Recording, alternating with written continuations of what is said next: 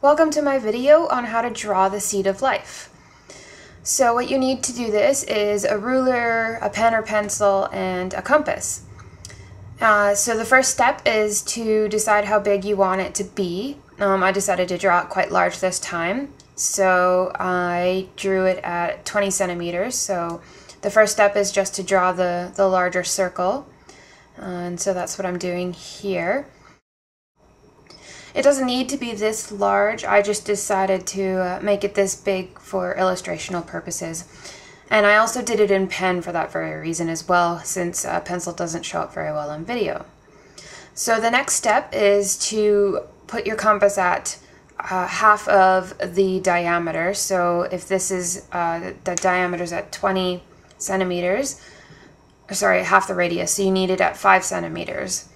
And before I did that, I wanted a line down the middle so I could keep the smaller circles in lines, so I just drew a quick pencil line straight down through the middle to keep everything inlined on the paper. This is not necessarily something you need to do, but that's what I wanted to do.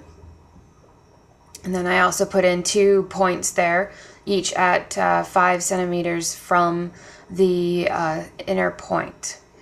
And then I just put my compass down and drew a smaller 5 centimeter radius circle at the top, and did the same thing down at the bottom. So you have 2 smaller circles within this larger circle with a connection point at the very middle of the larger circle.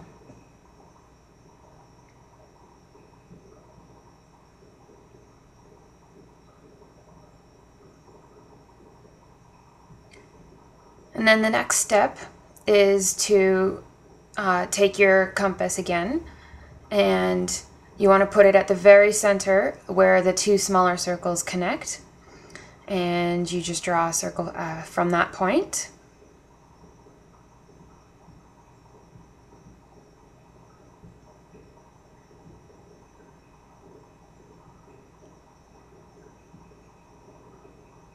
And then from there, you just start drawing 4 more circles, each where the other circles connect with each other. So there'll be 4 more here. In total, there should be 7 circles to create this. And once you've drawn the seed of life, you can go on to draw the flower of life and many other sacred geometry type drawings. Enjoy!